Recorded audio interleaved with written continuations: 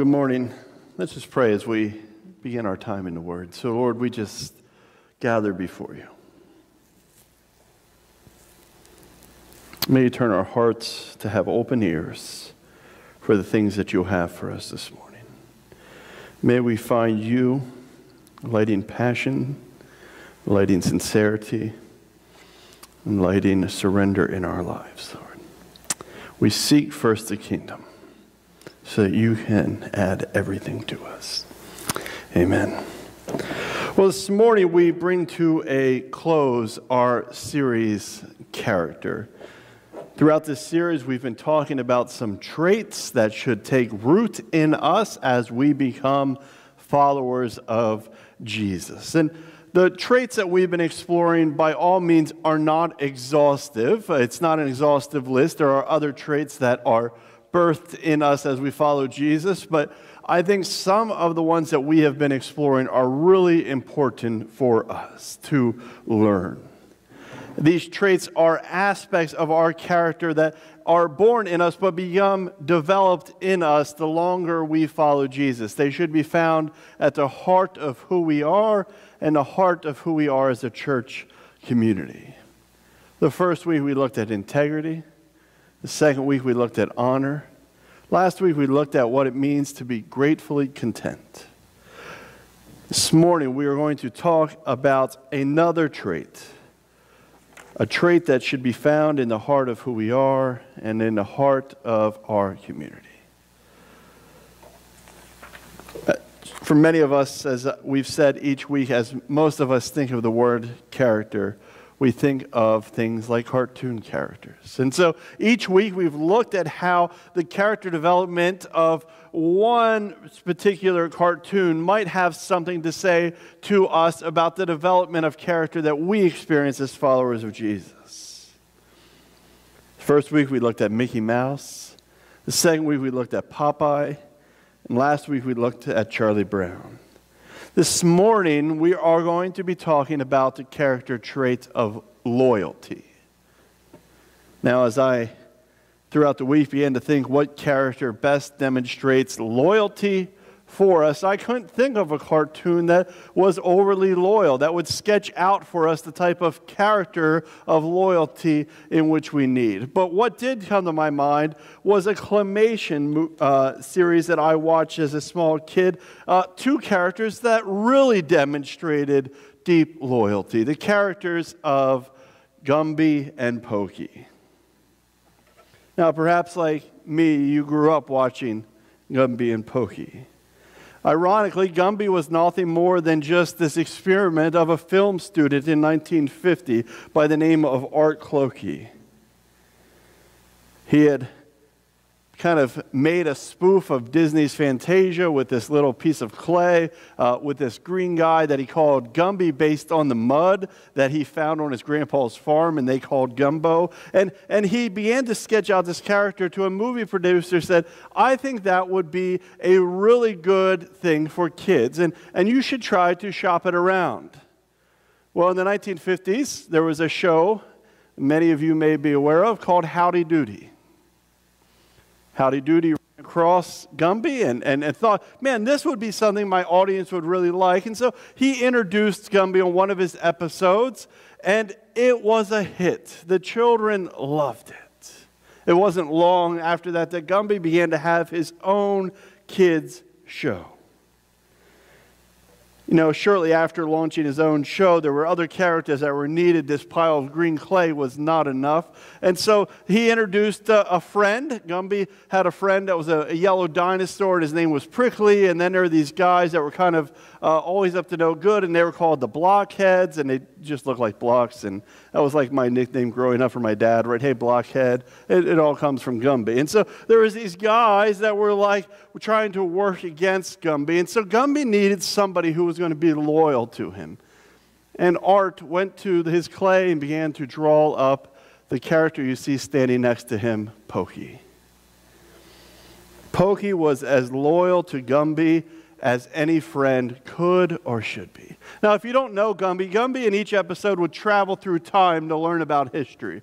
Sometimes you go back to the time of dinosaurs or to a president era that had already passed. And on these trips, he would run into different dangers, and the blockheads would try to stand in his way. And so Gumby found deep loyalty with his pony named Pokey. In fact, their loyal friendship grew with each episode and season, and eventually their friendship and loyalty actually became the centerpiece of the show. You and I all want that same kind of loyalty in our life. We want to experience loyalty with the person that we marry. We want to experience loyalty with our family. We want to explore and experience deep loyalty with our friends. A loyalty that transcends throughout our history and in every story, no matter what we go through.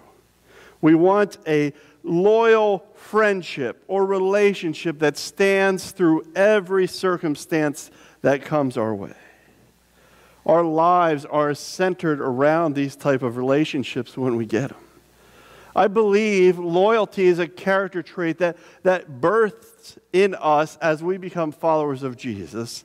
And it begins to develop in us as we follow Jesus more. And we'll speak to that in a minute. This series in which we've been out, it has been a series of sketching out 4 traits that should define our character, both as individuals and as a church community. Now, I said loyalty is a trait that has been planted or born in us when we are transformed by Jesus. And I say that because I think we find examples of loyalty throughout the Bible. God was deeply loyal to his creation and to his people, still providing ways of reconciliation to them, no matter how many times they abandoned him or walked away. Jesus was loyal to the Father in such a way that he was willing to lay down his life for the Father's children. In fact, Jesus then goes on to say that loyalty is such a love that it is shown when someone is willing to lay down their life for another. The trouble is loyalty is often harder to live out than we admit. Peter swore that he'd be loyal to Jesus through the thick and thin. In fact, when they were ready to arrest Jesus, Peter's the first one to pull out a sword and slice off an ear of a guard that's coming his way. And he wants to stay loyal to Jesus at all costs. But that changes when his own life is put at risk and he ends up denying Jesus, and the quest for loyalty ends. In Rome's history, there is a story of a slave named Spartacus. It's one of my favorite stories. It's been made into a ton of movies. It's been made into TV shows. And there's so many tales and takes on this story that it's hard to even separate what is truth from fable anymore. But at the core of this story, it is a story of deep loyalty. If you don't know who Spartacus was, he was a man who was captured by Rome. He was enslaved by the empire. They killed his wife and his children, and he was made to train and fight in the Colosseum games. He rose through the ranks as he became undefeatable, and the longer he lived in slavery, the more he learned to care for the slaves around him. In fact, at this time, Rome was expected to have about 10 slaves per every person, and they were not considered citizens or even human in the eyes of Rome. The longer he lived, the longer he took up the care of these other second-rate citizens. Finally, Rome goes into this season of really cracking down on their slaves, and somehow Spartacus is able to overthrow his captors and makes a run for it. And he takes with him hundreds of slaves. And as time goes on and he goes into towns, he ends up taking more and more slaves. This is a true story. As I'm saying, it has earned fable over years. But Spartacus runs for the better part of a year, maybe more, and he's got thousands of slaves following him, and he's provided them freedom. And he's telling Rome they're not coming back until they receive dignity. There's a point where Rome is so embarrassed that these slaves are able to usurp their power, their dignity. I mean, they have soldiers looking for them, and at every corner, these slaves are just embarrassing them. So they eventually send out pretty much their whole army after just a few slaves that are wandering through the winter and dying off from the cold. So what we see here in this clip is the story of Spartacus and a story of loyalty.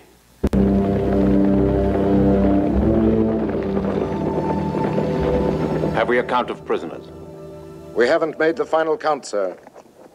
I bring a message from your master, Marcus Licinius Crassus, commander of Italy. By command of his most merciful excellency, your lives are to be spared. Slaves you were, and slaves you remain. But the terrible penalty of crucifixion has been set aside on the single condition that you identify the body or the living person of the slave called Spartacus.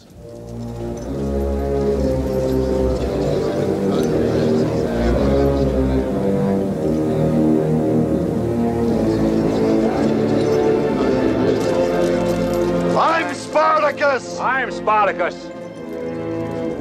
I'm Spartacus! I'm Spartacus! I'm Spartacus! I'm Spartacus! I'm Spartacus! I'm Spartacus! I'm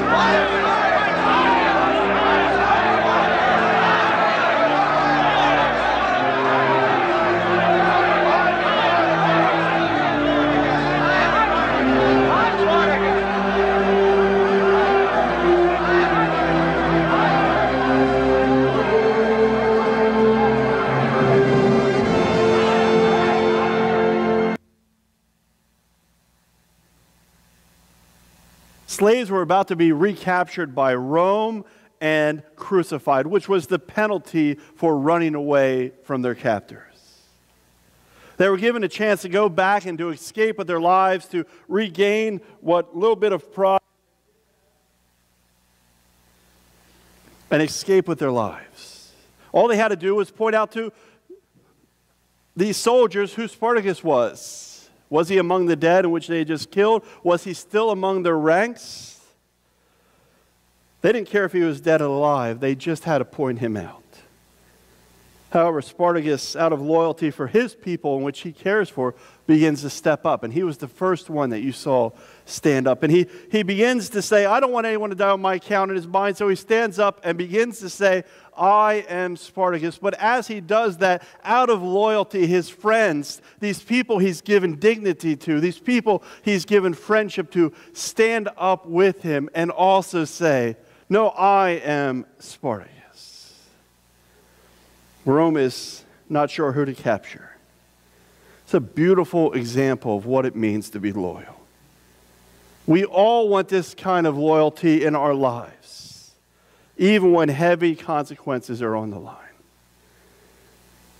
The sort of loyalty, I think, that births in us as we become followers of Jesus is this kind of loyalty to those in our lives, but I also think that it is this kind of loyalty to the mission and to the church. And I don't think often when we talk about the church, we speak to it in terms of loyalty, but rather in terms of service or responsibility. Just like in this video clip, the mission for them, freedom. This community of slaves was too important to not remain loyal to it.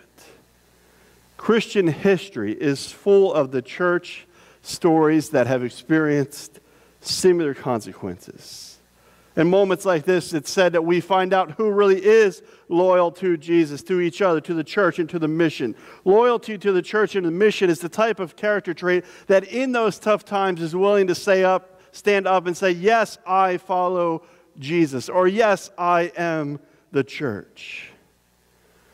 The loyalty these slaves showed for Spartacus is the type of loyalty Jesus modeled for the church, and what Peter deep down wanted to show us. One of my favorite quotes on loyalty comes from an author who writes in a Forbes magazine. He says, loyalty cannot be blueprinted. It cannot be produced on an assembly line. For its origin is the human heart, the center of self-respect and human dignity. That's what Spartacus showed the slave, dignity. It is a force which leaps into only when conditions are exactly right for it, and a force very sensitive to betrayal.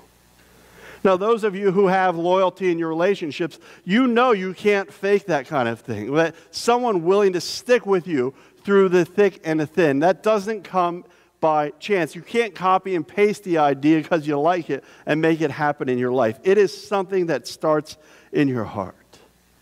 You also know that when somebody breaks that loyalty, it's unforgivable.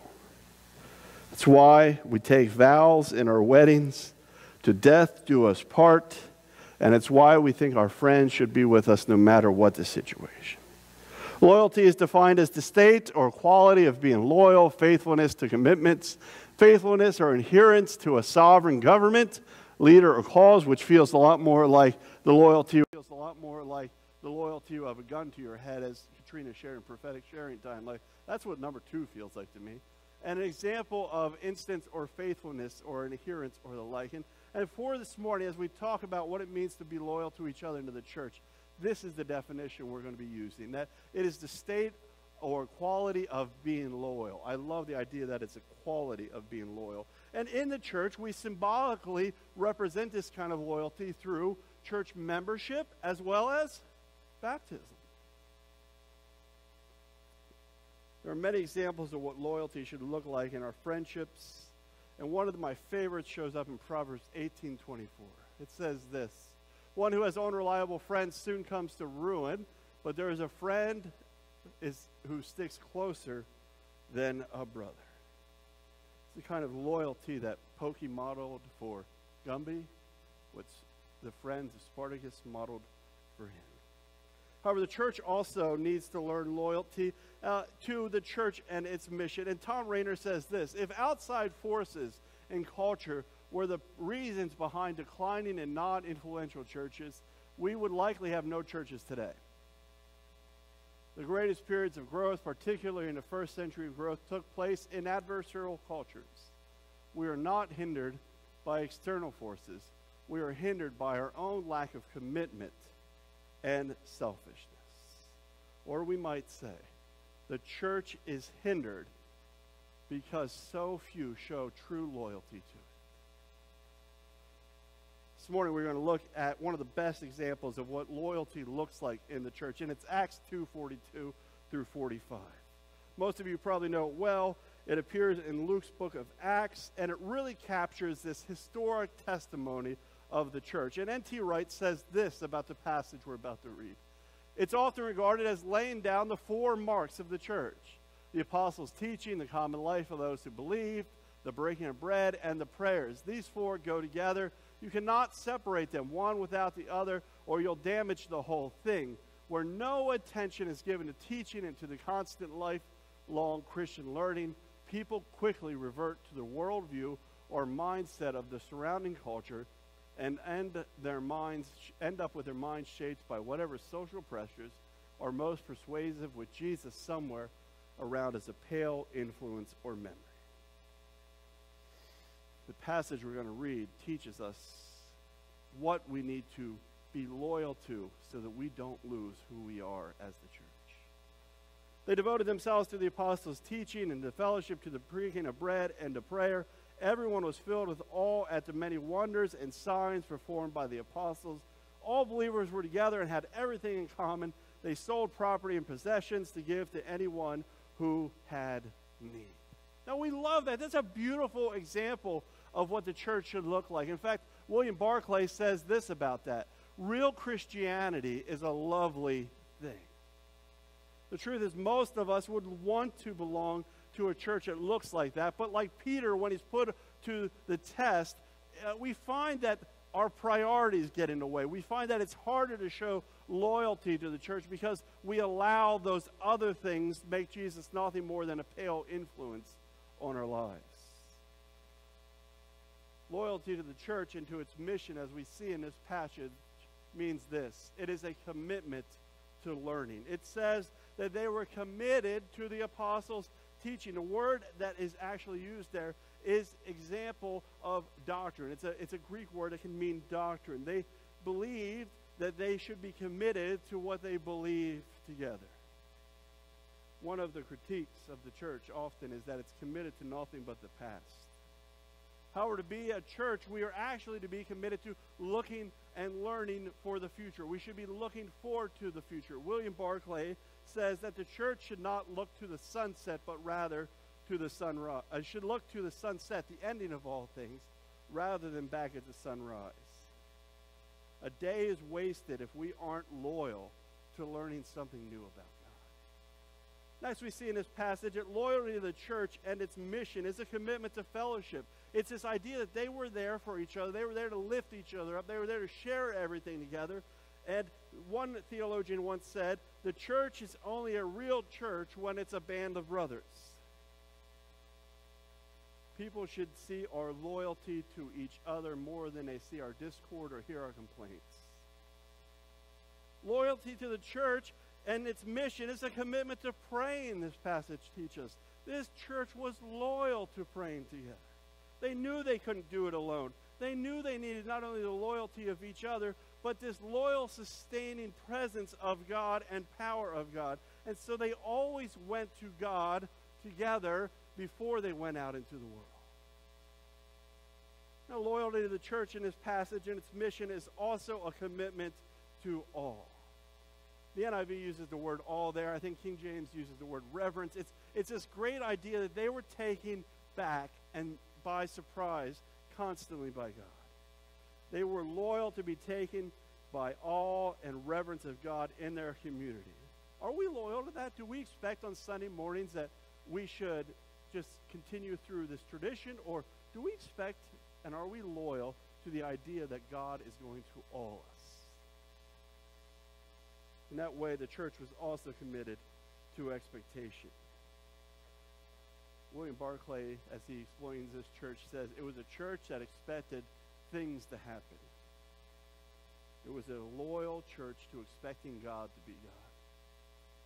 Signs and wonders were everyday stuff because they were loyal to God and in their honor for each other. We also see that loyalty to the church and its mission is a commitment to sharing. In this passage, they were deeply committed to each other and to sharing everything they had. Out of loyalty for others, Christians should not bear to have too much while others have too little. Let me say that again. Christians should not bear to have too much when others around them have too little. We also see this was a church that was committed to worship. The church should never forget how to worship. We've had some powerful times of worship recently. In fact, Eugene Peterson says the only job a pastor has of great significance is to say, come, let us worship God. Everything else is secondary. They made worship a priority in which what they were loyal to. And lastly, it was a church that was committed to joy. They were a happy church. They were a church that, it said, were full of gladness. They ate together and were glad. Our job isn't to be negative nannies, as sometimes we say, but I'm going to add glad gladiuses, right? Like, we're supposed to be full of joy. I once heard somebody say, a gloomy Christian is a contradiction. Folks, the church of Acts was not a gloomy church. It was a church of great joy. So in the back of your bulletin, I think there's 5 things that we can take away from this passage in this last series of what it means to really learn how to honor people and how to live into honor, how to be loyal to others and how to be loyal to the church. And that is this. We're to be loving always. We are to always be loving people. That is our first and foremost aspect of what it means to be loyal. Secondly, it means to be obligated to honest and to trust, right? Like at all costs, we need to be obligated to be honest with each other and to be able to be people who we can trust. Third, we need to yearn for commitment, right? Loyalty at its core is just commitment. A commitment of reliability. Yes, I'll be there. Yes, my yes means yes. Yes, I will do that. Yes, I will serve the church in this way. And not only do it out of service or because a gun is to my head, but because I have joy for it and I want people to see that. It's also an unconditional commitment to help. It desires to be a person who will not bear too much when someone around you has too little. And lastly, it's about lifting each other up. Loyalty is all about lifting each other up. As you go out this week, I encourage you to write down in that box, where is it easy for you to be loyal? Is it easy for you to be loyal in this area or where people are loyal to you? And where is it where it is hard for you to be loyal? Maybe it's really easy for you to be loyal to your favorite TV show and getting home every day at 5 o'clock. Maybe it's easy for you every Black Friday to get up and go shopping at 5 in the morning, right? But when it comes to church, you know, you're lucky to wander in there before 9:30. Where does your loyalty fall? Eugene Peterson, in closing, as the worship team comes forward, leaves us with this quote, and I leave it with you. People learn to shop for churches because there's no loyalty in the church. They're all consumers being attracted to one product or another. I think it's sacrilege to tell you the truth. It really is. Where does your loyalty fall? Not only to each other, but to the church. Acts 2:42 through 47 teaches us what that looks like. I invite you to stand as we close.